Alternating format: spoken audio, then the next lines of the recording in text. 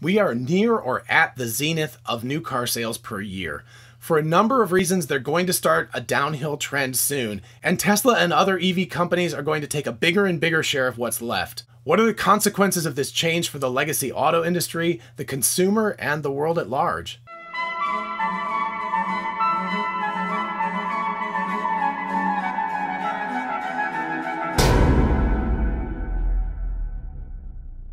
Hey y'all, it's Dr. Know-It-All. This channel is dedicated to finding out whether I really do know it all or not. If you enjoyed the episode, definitely make sure you like it so other people can find it, and also subscribe for more.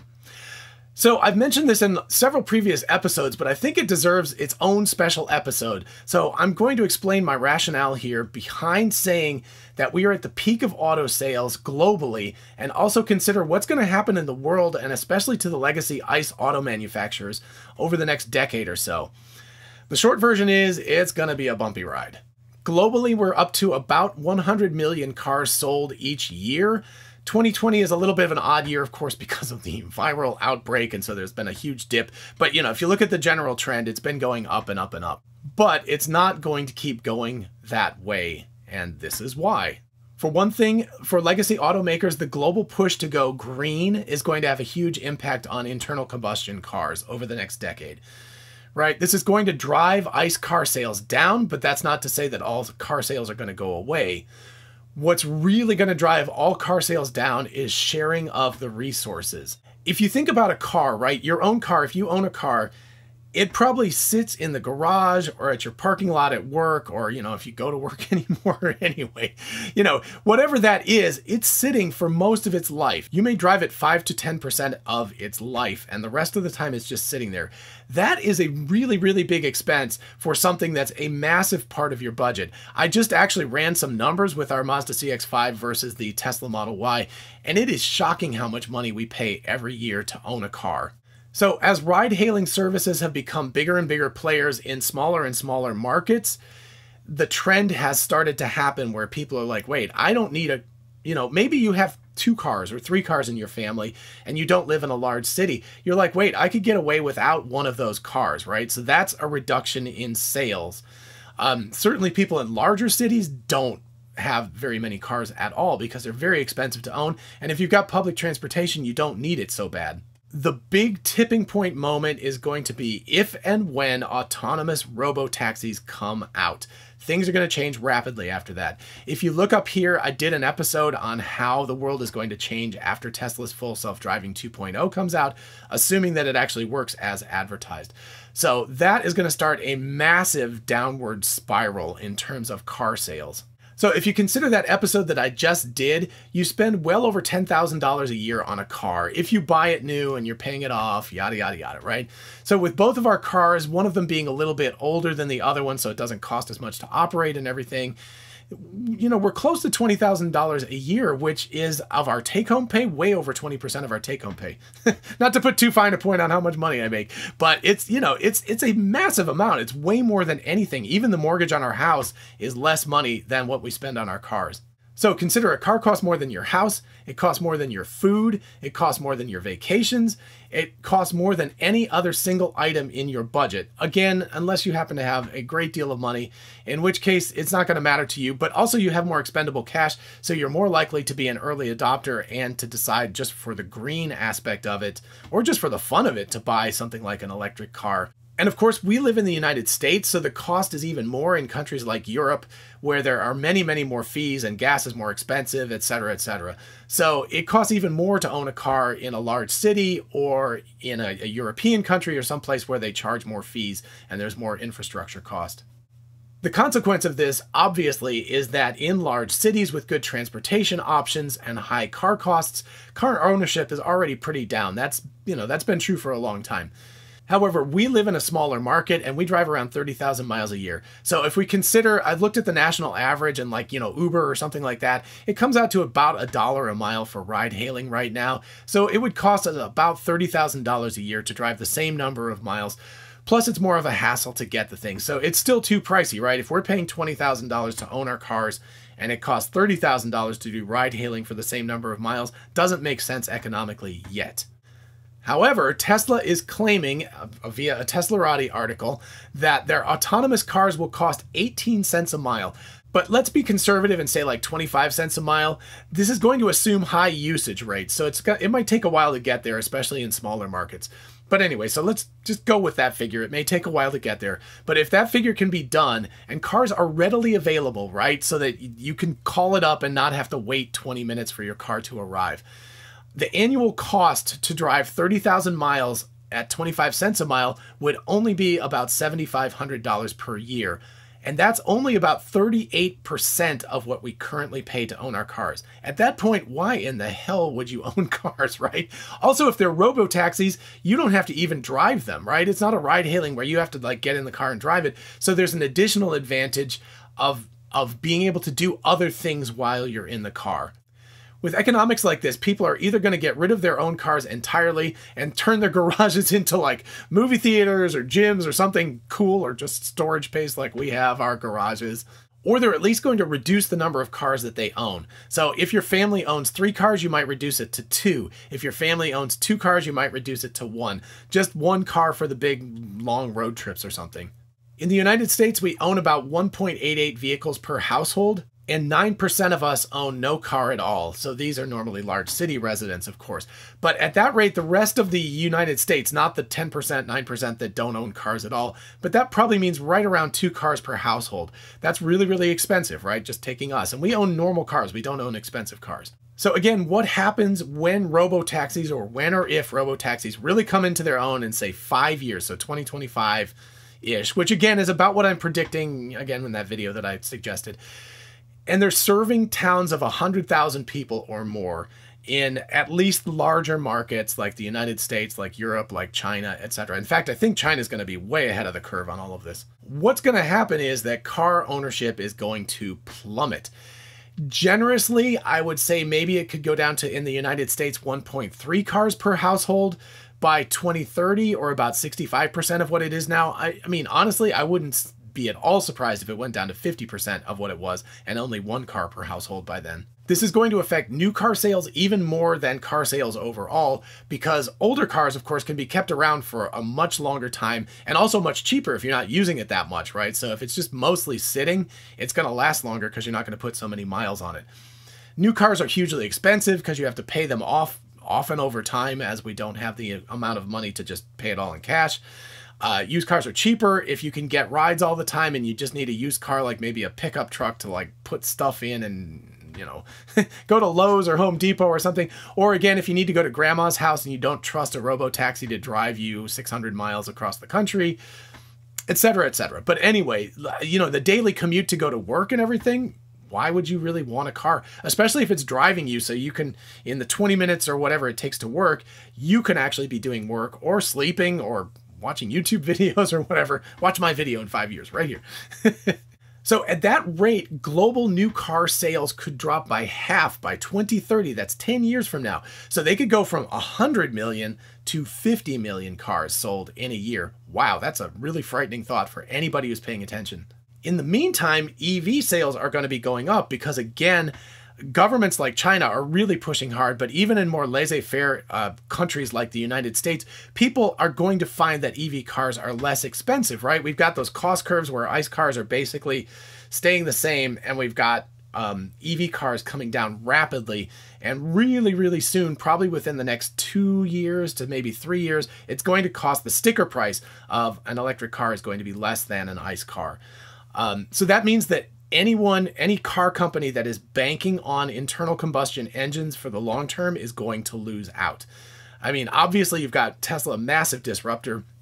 You've got a bunch of other startups in China and the United States that are going to be disruptive. And then you've got companies like Volkswagen Group, which is clearly thinking about this and trying hard. They may have issues with batteries, they may have other issues, but they're probably going to be in the best shape because at least they're thinking about it. You've got other companies like Fiat Chrysler, GM, Ford. I mean, Ford does have the electric 150, but good God, I think it's going to cost like $90,000 or something, right? It's crazy. But, you know, they're not really taking this seriously right now. And they're going to lose big time when this switch happens. And it's going to happen really fast. It's not going to happen. We're going to hit a tipping point. Once we hit the fact that the sticker prices of an electric and an ICE car are the same, it's going to go incredibly rapidly. Nobody's going to want an ICE car anymore. They're all going to want electric, and it's going to just it's going to plummet. There's not going to be any reason for that. And at the same time, compounded upon this, you've got the fact that car sales overall are going to potentially contract by 50% in 10 years. Additionally, something else that's going to be affecting this is, again, assuming robotaxis are a thing, many of the cars that are going to be sold new are going to be sold as robotaxi fleets, not to individuals, which means anybody without the autonomous driving software is just flat out going to lose out because they can't sell these cars, right? So again, if Tesla gets there first and they have a big lead, they're going to take all of that, or they're going to license their software and hardware, and other companies are not really going to be able to make money because they're going to be stuck paying Tesla massive royalties on their technology in order to also have robotaxis. So big problems on that also. So ICE car sales are likely to drop off of a cliff in the mid-2020s. Honestly, this pandemic may be accelerating that, right? It may be happening even sooner because of that, but let's just hold off on the FSD 2.0. I'm going to do another video on that, so definitely make sure you subscribe to this channel because I'll be doing that very shortly, talking about what FSD 2.0 is and why it can be so disruptive. So let's think about like larger cities, right? Already car ownership is low there. It's going to get even lower at that point. More progressive countries like European countries and China are going to very rapidly go that direction. I could even see India doing that if they can get cheap enough cars, right? Places where pollution is a big deal right now are going to be really driving for that green energy thing. And of course, rapidly growing countries like, again, China and India and the Far East, the island nations, all of those countries are going to be pressing for this because they don't really have a massive or as massive an ICE car infrastructure, and they don't have as much devoted to that as other countries do, so they don't have as much of a block to just making the transition. I think the United States actually might be a laggard in all of this because our government is so laissez-faire about all of this right now, at least, that they're not really pressing for this when they should be. But it's going to happen anyway, just because economically EV cars are going to be cheaper than ICE cars, and that's just going to drive the consumer towards that. After those larger cities and after those progressive countries will come mid-sized cities, right? They're going to start to convert as robotaxis get spread out among all of those areas, and it becomes very quick and easy to call a robotaxi up. And then, of course, nationally, as autos become available for long duration trips, I think that's going to be a little bit of a sticking point, right? If it's Bob's robotaxi fleet, he might not be super happy if you want to drive your car 1,000 kilometers or 600 miles to another town and drop it off. But I also predict that what's going to happen is these fleets are going to start to consolidate. If you want to make money, this is the thing to do, right? Buy a whole bunch of autonomous cars as soon as they're available. I wish I had the kind of money to be able to do this because I see it happening. This is going to be super disruptive. So what you do is you buy these cars and then you hold them and you drive them at a very high percentage of their life cycles are being used to make you money. And then, of course, what is either going to happen is you're going to become the big player and eat the smaller players, or the bigger players are going to eat you, and so they're going to pay you some money for what you've got. So either way, you're going to win out. But the consumer overall is going to get lower and lower prices because of the competition and the fact of like economies of scale. But eventually, the real final straw of all of this is going to be when there are these national fleets, and they don't care if you want to drive from our house in Athens to my parents' house in Springfield, Virginia, which is like 550 miles or so. They won't care if you do that and drop off the car because it's national. And so at some point, the car is going to come back and it's okay. So I very strongly predict that many, potentially most internal combustion legacy auto manufacturers are simply going to be unable to keep up with this rapid and massive change and the contraction of the market at the same time. This is going to change by 2030. If you watch this video in 2030, it's going to be like, well, duh, of course.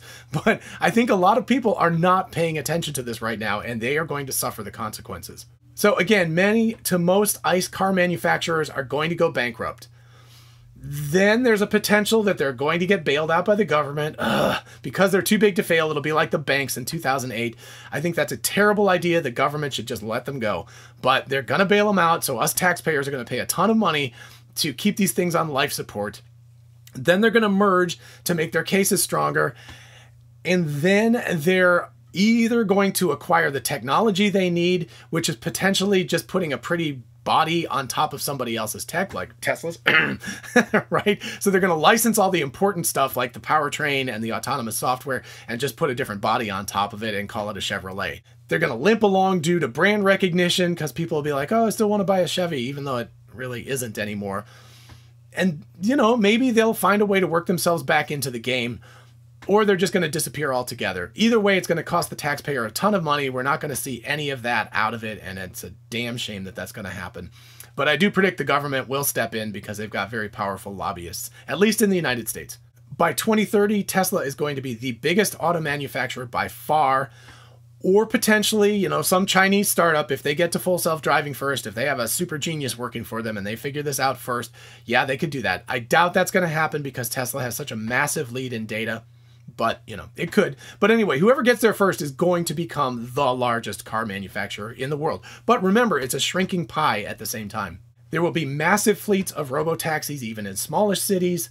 Some people are going to get rich off of owning and operating these fleets. Again, I don't know. Maybe I can find some people with money that I can talk to about this because, man, I see this as a massive opportunity coming up. So I'm telling you guys now, if you have money, I will partner with you or whatever. Just give me a finder's fee for this or something. I don't know. But anyway, I wish I was rich enough to invest in this now because I can see it coming. Ride hailing is going to become extremely convenient and cost efficient. It already kind of is with human beings behind the wheel, but it's with more cars out there and very fast robo-taxis, it's going to be great. We'll be able to do intercity drives with them, you know, so that's going to matter also. So it won't just be your daily commute, but it will be longer trips and things. So actually, you know, it could even affect short haul airplane travel to some extent. So that could be something. Think about it, right? If you don't have to drive the car, that hassle of going to the airport, waiting through security, waiting for the airplane, getting on the airplane, getting off the airplane, taking a taxi or wherever you're going, those steps add a lot for a 500 or 600 mile trip. It could be faster just to call up the robo-taxi and then, you know, work while you're in the car or do whatever the heck you want to do, right? So I could see this affecting short-haul airline travel as well. So again, the pie is going to shrink. The economics are going to dictate that most people will see that it's way cheaper to rent a car by the mile rather than owning a car because it sits for so much of the time and is just not earning any money. Alternatively, people might purchase robotaxi enabled cars so that they can make money as well. I think there's only a period of time where that's going to work before these robotaxi fleets are going to take over and make it difficult for individuals to earn money. But you never know. There might be conglomerates that could say, like, we'll allow you to become part of our network, a kind of like a virtual fleet, maybe. So, ooh, that's even a better idea. Man, I don't know why I'm giving all these ideas away. Anyway, but anyway, you know, that could be a really, really effective way of doing it, right? So that you've got someone who's over the top of all this and manages all of it, like Tesla, and your car is just part of that when you're not using it. Autos are going to be utilized much, much more efficiently, right? They could be running something like 16 hours a day rather than the 1 hour a day that you're using them now. That's going to make them much greener and cheaper to run overall and much more efficient. Again, the more utilization you get out of a resource, the more efficient it is. And greener because you're not manufacturing as many cars, and also because they're not internal combustion cars, they're EV cars. People are going to think back to the old days and how they used to have to actually drive and they used to actually own cars and things like that, right? The old days is going to be 2020. We're not talking about that much time. But by 2030, people are going to look back on this and go like, wow, that was just a huge waste of money and time and energy, etc. People will also have more free cash, right? That will be nice because as car ownership diminishes, people will save money by not owning cars. The world is going to have much cleaner air because between having EVs and having fewer cars being built and fewer cars on the road, it's going to cause much, much less carbon emission than is currently going on. So that's a huge benefit. I, for one, can't wait to live in a more convenient world where I save money and save the planet. So let's get there soon. And if you want to help me to make it actually a reality, I'm happy to think about how to create a robo-taxi fleet with you. That would be super cool. So let me know in the comments. All right, I hope you enjoyed this episode and I hope it was thought-provoking. If you did enjoy it, definitely make sure you like it so that other people can find it. And please do ask me questions or leave comments in the comments or ask me questions at my email address, which is DrKnowItAllKnows@gmail.com. Till next time, bye-bye.